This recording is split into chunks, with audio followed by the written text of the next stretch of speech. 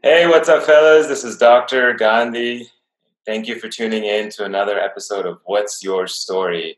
Here, essentially, I want to talk to fellow Indians who have gone through an awakening, who have realized the truth, who have understood that there is something, that the perspective that they have been living their life out of is just one out of the many perspectives and many possibilities. And they have stepped out of this conditioning that they were in previously, and they're living a greater and more abundant life, hopefully.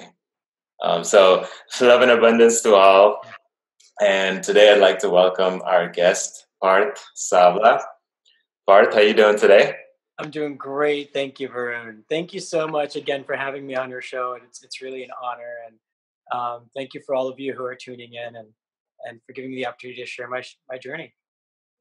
Yeah, Parth. So Parth and I met through the Jain, which is my religion, the Jain community, and we kind of, from our first conversation, we just aligned, and I think might have been a post that we did on Facebook, or I might have posted something on Facebook, and we connected, and our conversations have been all very transformational since then. It's all been very aligned in the same direction. So I that's why I thought Parth would be perfect for this. What's your story, and how he has gone through his awakening process, and maybe the many awakening processes that you have gone through over the. Because I know your journey has been much longer. It's been like since you were in the teens or something when you started, going through your awakening process.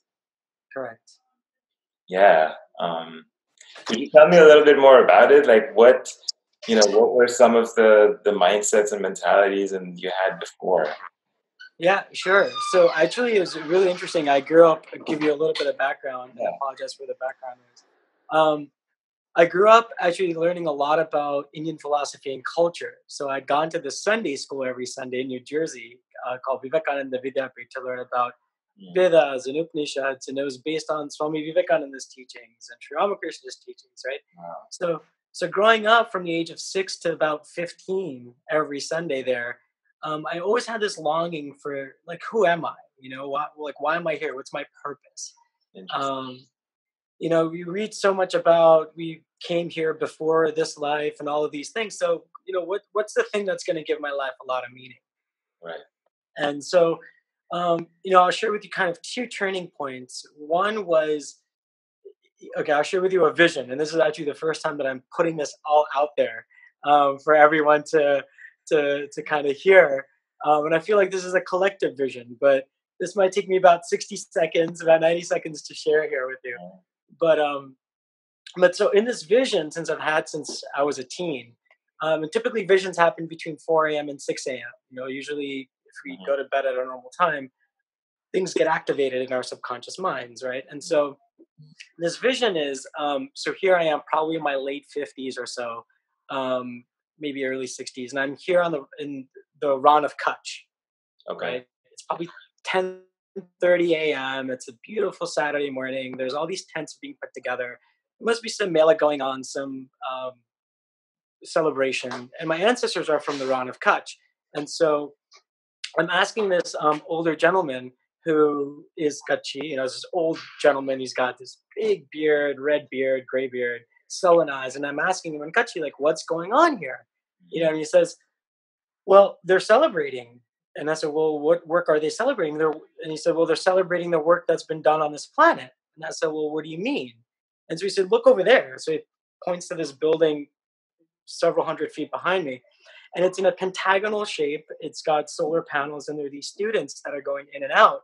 It must be the turn of in between classes. And he says, because of their work, my great granddaughter is learning to be a healer on this planet. And I said, what do you mean? She's learning to heal these deep wounds. She's been studying with the Native Americans in the last year, and she's going to be studying with the Aborigines in the next 6 months. And she's only 16. She's learning to heal these deep wounds of this planet. Mind blowing, right? So, wow, this is pretty wild. Wow. And so, well, who are these people that are gathering, and where are they gathering? So he points behind him into this tall building, probably about 21 floors. The 21st floor is 3 walls of glass. And he said, that's where they're meeting. And I said, really? And he said, one of our boys is part of it. And I said, who? And so he says, Parth Savla, right? So now I'm here on this 21st floor, almost done with this, right? This is kind of where the juice is. And I feel like we're all part of this collective vision holding. I'm on the 21st floor, and there's this huge table. I'm probably in this like white narrow suit with like red embroidery. And I could tell you, Varun and everyone, like, the visions get, it just gets crisper and crisper the more that I'm aligning what I'm doing in life with my purpose, with my highest self. And I feel like that's true for all of us. So so here I am in this beautiful teak table, and there's two elements on the wall, on the solid wall, right? So there's four satellite screens, digital screens, four on the top, four on the bottom, and next to it is a world map. And on this map, there are two elements. One is push pins, right? And second are strands that connects these push pins. So what are push pins? So these push pins end up being institutions of unlearning or reconnecting or remembering terminology, right? And the push pins are, there's about 12 or 13 of these on the world map. And the push pins are three different colors, green, yellow, and red. So green means that they're totally integrated with the building materials of that area. They're integrated with the people who live locally. They're also integrated with, at the deity level or at the unmanifest level, guardians are talking to other guardians. There's a harmony there, right? And so that's green, that's thriving. Yellow is it's up and coming. There's still work to be done. And red is, there's resistance, right? Which is kind of like almost a good thing, because that means it's calling us to drop a little bit deeper, to connect deeper with like what consciousness is arising on this planet, right? And then there are these threads. So the threads are, again, green, yellow, and red. So green is sharing of resources. Students are going from one place to another, and they can stay locally or travel. Same with teachers. And then also flow of resources, money and other things, right? That's And so, sorry? That's positive flow. Total positive flow. And what's really wild is that there's this like global network where people are exchanging things, right? This kind of concept of money, of just transaction, and making the shift from transaction to trust is really happening, right, at this level. And so now in comes this young man, probably at 13. He's putting name tags on the seats.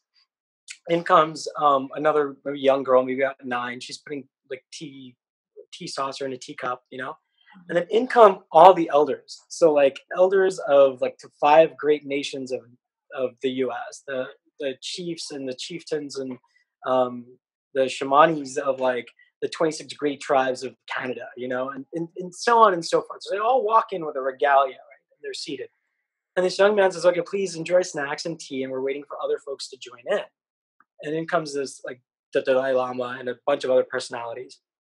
And then he says, this young man says, thank you for gathering here, for doing the work that we've done on this planet to raise and elevate consciousness. This weekend, we're going to celebrate all this work. And starting Sunday morning, we're going to create from nothing what it means to really prepare this space for other beings that are wanting to be born here, from other galaxies. But let's begin with a prayer. And it's about 5:30, the sun is setting, and this young man says, oh, and I wake up, right? So this is how vivid this vision is, right? And so, I share that because I feel like the more that I've shared that with others also have this idea of like returning back to certain more human ways of connecting and relating, right? So I would say that was kind of the beginning. And then the next really pivotal incident, which I was sharing with you before, was in this journey of like, who am I, was during spring break of undergrad. And I'd often do these experiments of kind of break yourself down to zero and see what comes up, in those harshest circumstances and situations. And I grew up, I acknowledge I grew up in a world of privilege, in a South Asian Jain family, right? My parents came here as working hard adults, here, and they built a whole life. And I would consider, I grew up in a world of privilege, middle upper class New Jersey family, right? So you kind of have to, I think, I learned, reading Gandhi's autobiography and a number of other folks' autobiographies, is you create and fabricate situations where you put yourself in, where you kind of simulate breaking yourself down to zero. It's just a taste of it, but you try, right? So I remember on our first summer spring break, I spent a week in Manhattan. Like, as this is back when, and I'm gonna date myself, but when you had payphones, you didn't have cell phones. You had these little calling cards that you had to scratch off. Remember those? Yep, yep, yep, yep.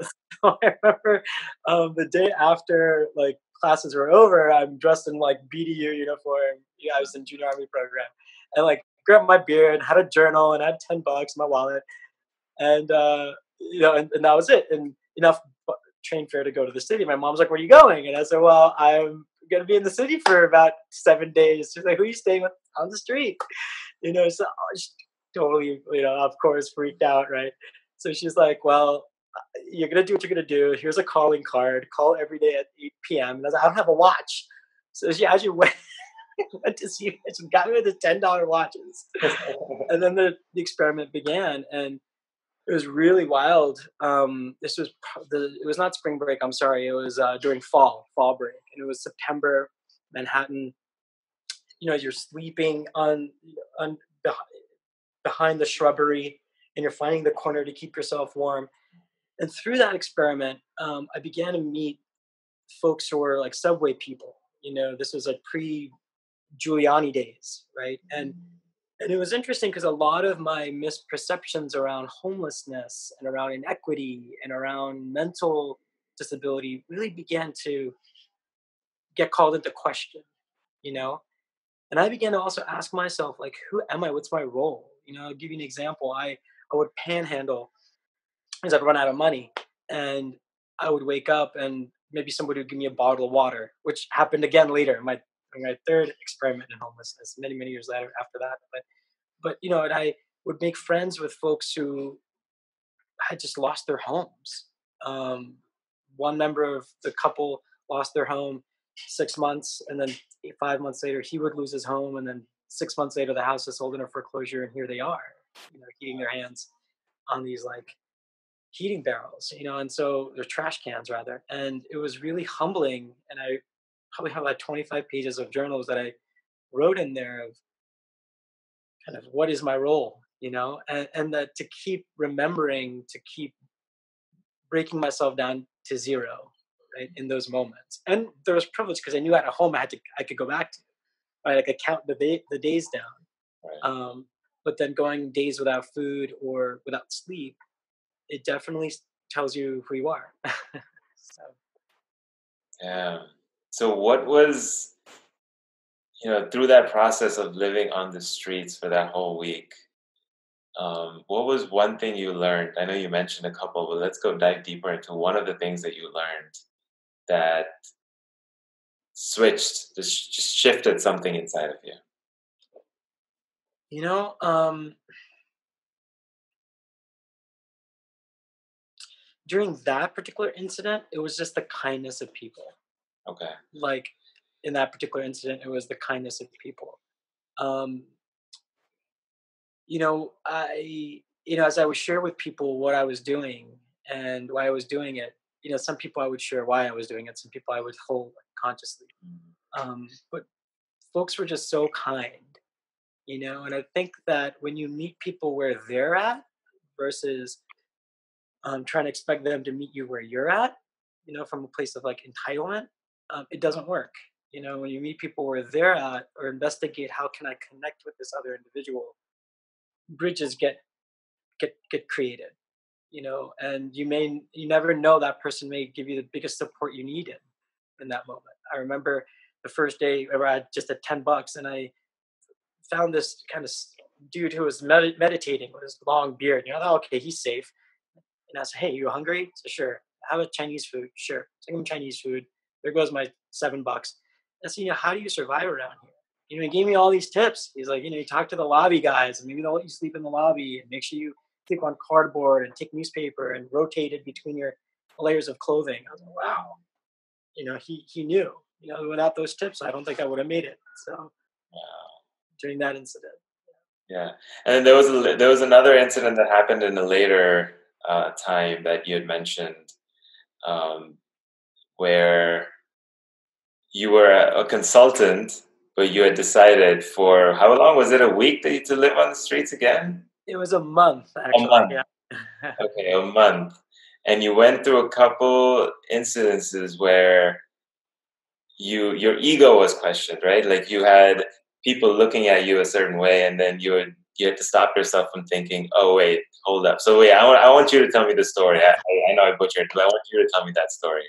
No, absolutely. Thank you for reminding. Yeah, it was wild. It was so the scene was here's December. It's probably 2012 or 13. I think last time I actually had like a job, and I was an analyst for a Warren Buffett company, right? And they were a jewelry manufacturing company. I'm, one of three analysts running the whole show, and my soul was dying. I told my boss, "I'm giving you 2 months notice. I'm done after 2 months. I'm going to train my replacement. I'm doing an experiment in December. Don't worry about it. I'll show up to work on time, and I'm bouncing." So December rolled around, and I lived out of Penn Station for a month, and it was really wild. I had two bags. I had a duffel bag with my call it a monkey suit, but a shirt and tie and all of that, and then some sleeping clothes at night. I had two pairs of sleeping clothes, and then I was like, okay, I'm gonna make it and just be on about five. No, it was $5 a day, um, and if I needed more money, I would panhandle and see what happened. And it was really interesting. This just the incident, one of the first incident you alluded to. I would be in a public restroom. Those of you in the New York tri-state area, the LIRR public restroom. And I'd be shaving and grooming, and all these like folks in the South Asian community would look down, and there's a financial folks, and they'd be like, oh, bichara. It's like, oh, one of our people. One of our people Poor guy. couldn't be like that. And I remember initially this kind of like this rebelliousness of like, hey, do you know who I am? Like, who are you to look at me like that, right? Who are This you to judge me? Yeah, like, don't you know? And I'm listening to this internal dialogue, and it's madness, right? It's like, wow, the experiment has begun, and it was really wild to one of the practices during that time was hold no judgments, like particularly because it's like my programming as a South Asian is achieving, Mm. and particularly like the male programming around the South Asian programming is your value is determined by what you acquire, what you have, what you can produce, what you can achieve, All right. What position you hold? all these things, right?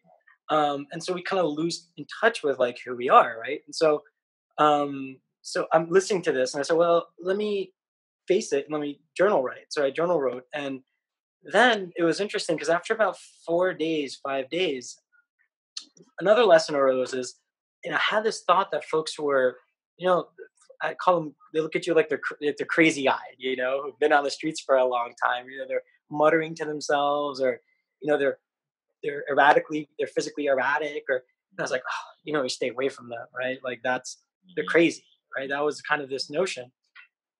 Well, what was wild was now here I am, and folks would notice like who's sleeping around, who's a new guy, who's a new person, and I'd wake up and somebody would give me a cardboard, like there'd be a cardboard box like flattened next to me because that's what you sleep on to protect yourself from the cold Right. floor of Penn Station.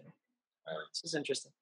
And then I thought, well, how can I let me think beyond myself? And when I have $5, how do I maximize these $5? Maybe I drink 2 cups of coffee and I have these $5 to do something with it. So this chintan is happening, right? And then as I come across these fellow brothers and sisters, I ask them, what's your name, brother? What's your name, sister? And they Mhm. would say, Sheila, Mark. Next time, hi, hi, Sheila, how are you?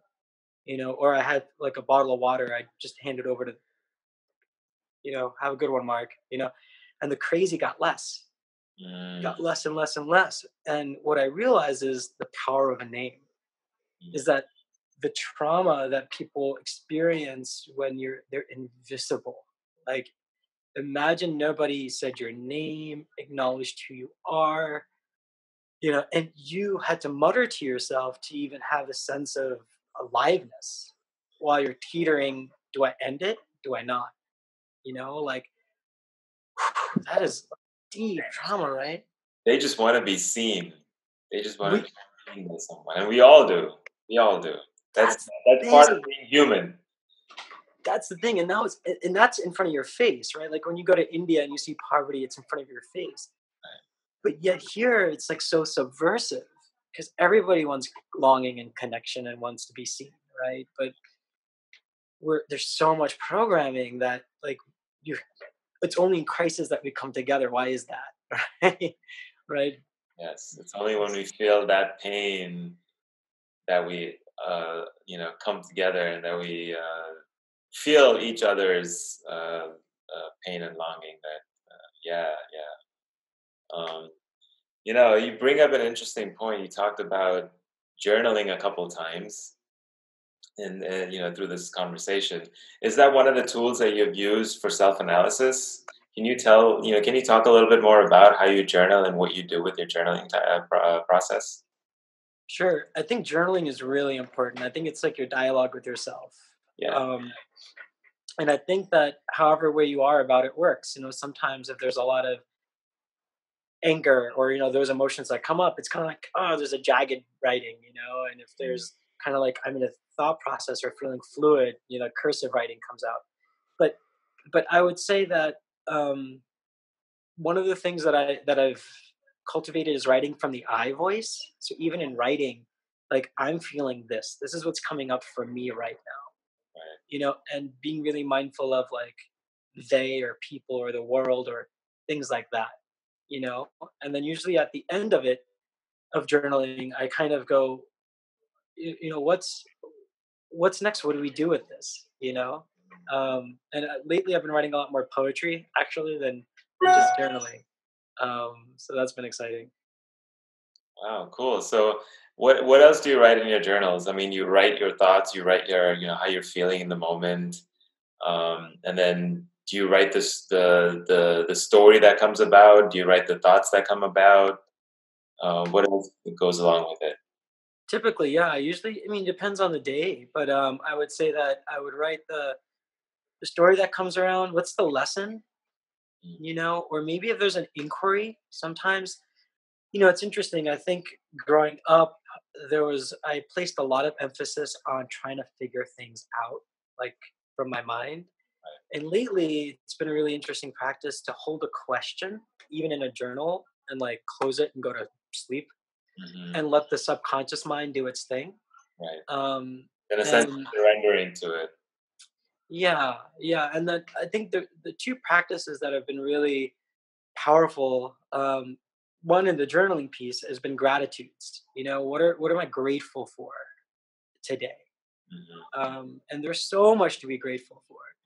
Again, the programming being a success-based South Asian in America, first generation, there's a lot of emphasis on those two things you didn't do wrong and how can you improve and better and modify, right? Versus those eight things that did get moved forward, And so, and then I also have kind of a goal journal. So I kind of, this is very interesting that you're asking this question. I kind of create the year backwards. Cool. So Talk so I about look so I look at the year and I say, okay, a year from now, and I lead some of these exercises and some of the work that I do too, is envisioning a year from now, what what does it look like? What would happiness look like? What would that picture look like? Where would I be? Who would I be there with? What's the scene? How does it feel? it. Um, and then kind of reverse engineering 9 months, 6 months, 3 months, and it's not always a perfect science that I hit those milestones, but usually, I get close. On average, you make it. Yeah. Very cool. Very cool. So you mentioned something about some of the work that you do. You've incorporated this, the 1 year technique, the 1 year goal technique. Let's talk about what is the work that you do. I know you're doing some very cool and interesting stuff up in San Francisco. Let's talk about it. Can you talk about that? Sure. I feel so blessed right now to be doing what I'm doing. So there's three main threads I would say that I kind of weave through my life Okay. in terms of creative work. The first is um, this group of friends and I have created this kind of a collective of collectives, so to speak. Nice. Um, the working title is called the Earth Freedom Collective, but there are two to three main pillars. So one is looking at food justice, Mhm, and that food is medicine, mhm. right? So right now in California, there are thousands of pounds of food that are getting wasted a week. Right, Um, just we just partnered with an organization called Food Shift, which works with the Alameda Food Bank, and we now, when I say we, group of us, now have access to about 400 to 500 pounds of fresh produce, clean, organic, fresh produce, and vegetables that are contributed also partially by imperfect produce, um, that we have to just gift away to those who don't have access to it, right? So what's wild is it's not just necessarily about, oh, give food to folks who can't afford it, which is kind of the conventional thought one would think behind this, but it's really more to reverse this notion that most folks have to work 70, 80 hours a week, right, to afford $100 to $200 worth of clean, good, organic food a week. mm, Typically, if you go to Whole Foods or you go to one of these small farmers markets, what if you could mitigate that and provide access to maybe not free produce to everybody, but at least hubs where there are these free farm stands where produce is given away, right? And anybody can come, bring an empty bag. And so this way, and I've seen with friends, there have been other friends who've been hosting uh, our Sunday free farm stands for many, many years. And you've seen people who were hypermaniac workers who mhm. then began to work a little bit less because they got entered into the community and they even started volunteering at the free farm stand, but they get their fresh produce and everything for the week that's seasonal. So you're also not eating things that are out of season and getting sick, right?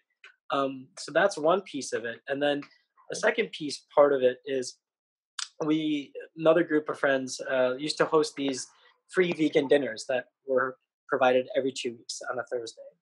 Now I love body work and I've got some training in reflexology, and lately even that part of my life has opened up tremendously. And so the middle of next month, we're going to revive these vegan dinners, but also provide like feet washing stations and people to have that connection of touch and affection, which a lot of human beings don't have, right? In a very kind of fraternal, filial, loving way, right? So yeah, that's going to be resurrected middle of next month, and a couple of other projects as well. Wow. So that's the first thread, and then the second thread is well, I'm launching this kind of group facilitated coaching program called the 90-day game program next month, which something we had prototyped, another facilitator and I, for about 2 years for free for folks. Now we've got a methodology, and it's wild. So this platform we're launching is called the Resource Space, and the premise is we all have everything we need, right? But it takes us to ignite each other, right? So you creating this beautiful space, asking me these questions, is igniting my expression in a way that wasn't there before, right? And vice versa, and those who are tuning in, and so there's the resource space. When we source each other, our personal growth happens beyond our imagination. So Nice. that group program, and don't want to bore everybody with the details, but that's launching next month. Um, yeah, so that's the second thread, and the third last thread is just my involvement with the Jain community. I'm currently holding a position as the West Regional Coordinator for Young Jain Professionals, and hope to continue being part of the organization next year in some capacity or another. And it's very interesting to have participated in this community for the last 10 years at various levels, being Mhm. a board member for the Young Jains of America, then working with the parent organization for many years, and then kind of stepping away for some years and coming back. Um, and seeing in our generation so much capacity, right, that we have in our community, in our generation. We have so much capacity based on our values to provide policy making decisions, to create social change. To California is now the first country, or sorry, first state rather, to provide plant-based meals in hospitals to seniors. I mean, that's a huge breakthrough for the plant-based world that wants to reduce animal cruelty in the world, right? Right. So there's so much that our generation has capacity for, and we have gaps that we're filling and bridges that we're building. And I think that's really beautiful to see kind of a grassroots emerging and all these different ways that we're building bridges, and thinking beyond our community as well, which can be a bit insular, right? So, that's a really cool inquiry to be in with people who share that passion. So that's kind of the last thread that weaves through my life right now. Wow, that's really cool. So you're doing three things that are interweaved into each other, interwoven into each other. I don't even know if that's the word, but where can they find you online? Well, if they want to find out more about your program in the path number two, where can they find that info? Yeah, it's on. So it's called the Resource Space, the Resource dot space. Yeah. Right now we have a landing page, but in about a couple of days, about a week or so, a lot of other materials will be up there. And then I'm on Facebook, Parth Savla. I'm on also Instagram. Um, Another really cool project for people, just to share here, is when I was in India for 2 years, I created this YouTube channel called Legacy of Love Project, where you interview grandparents and those of our former generations and capture their stories of inspiration. So, I can share with you the URL for people to just upload their videos, and capture their videos, and our team can go in and edit it, and we're gonna create different, subtitles if it's in a different language. So, Really yeah, share that. Where can I? What do they search on YouTube to find that?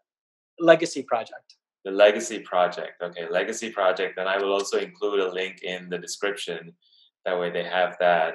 That's an amazing idea. Cool. So people can still send their conversations with their grandparents. Absolutely. Like if you have a grandparent close by, if anybody who's watching has a grandparent close by, or you do any video recordings, they would love to capture their what they want to, what their stories of inspiration are, what they would share to the next generation, um, what keeps them ticking this far, those kinds of things, Right. Yeah. and There's a they can lot. just upload it directly. Yeah, Very cool. I mean, there's so much to learn from our grandparents. I mean, if we could carry that wisdom and take it forward, I mean, that would be amazing, and that's a really great project. I'm so glad you started that, and I will let people know about it too. Anyone that I know who have grandparents, I let them know about it too. But thank you so much, Parth. It was a wonderful conversation. I'm so glad I got to talk to you. I'm so glad I got to, learn so much, and the audience also got to gain from your wisdom on the streets, literally living on the streets, and just your challenges that you've faced, and everything that you shared is just so valuable that I think people will get a different perspective from their normal day life in listening to this conversation. So, Bart, thank you so much for your presence. thank you so much. And I think my last is like just do personal experiments at whatever level puts oneself in their stress zone and borderline, not panic zone, but in that realm. But that those are so important. So, Varun, thank you again for the opportunity. Thank you so much. Thank you so much for being here, man. And love and abundance is just something I do.